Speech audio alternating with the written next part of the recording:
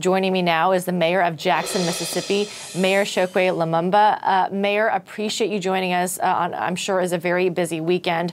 I want to ask you about your message to residents now, because on Saturday morning you had that news conference. You obviously had a lot of urgency in your voice. The message was for residents to get out now, the residents in the low-lying areas. Is there still time to get out? Yes, there is, but that should be executed as soon as possible. Unfortunately, because we have seen these events as recently as 2020, we have a reference point and we know the damage that can occur. And so we're asking those residents to heed the warnings that are being provided to them.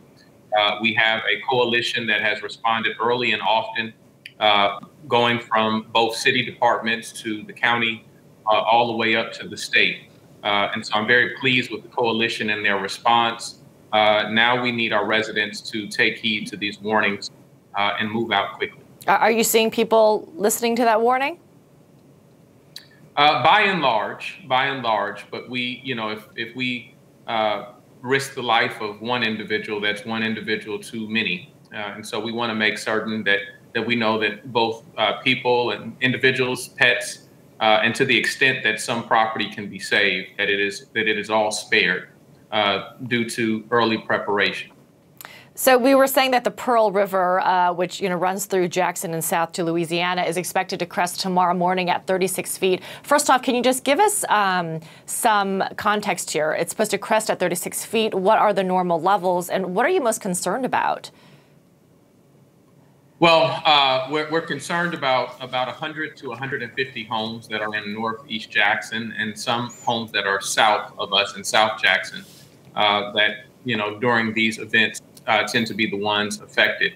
We're also concerned because our residents have been inundated with persistent rain over the last few days.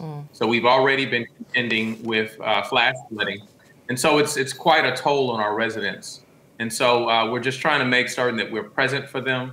36 feet is quite obviously a very scary area for them for the river to reach.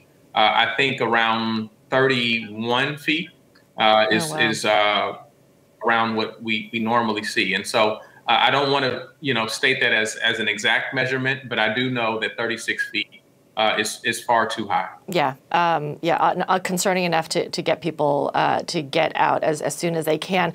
Tell us about the preparations that are underway, and I understand that there are search and rescue teams on standby as well. But of course, the hope is that you don't have to use the search and rescue teams. Tell us more about the preparations. Well, we've had the coordination of both the Jackson Police Department and Fire Department, along with the Sheriff's Department. We have MEMA that has been on the ground, and also Wildlife and Fisheries has all joined into this effort to make certain that we have preparations for search and rescue. Our Public Works Department has been clearing areas of debris that they can. They've been preparing sandbags and issuing them to residents. Our public transportation, JTRAN, has been offering assistance to residents who don't have the benefit of vehicles in order to evacuate as early as they can. Of course, the American Red Cross has been on the scene. They're operating a shelter at our police training academy to ensure that those residents that have no other recourse can seek shelter there. We've actually instructed our residents to prepare kits for as long as up to 2 weeks, because we know even while the event may be projected to hit somewhere between Monday into Tuesday, that water can be with us for some time. And so we're asking them to over-prepare in the event that their stay is far more extended than they would want it to be.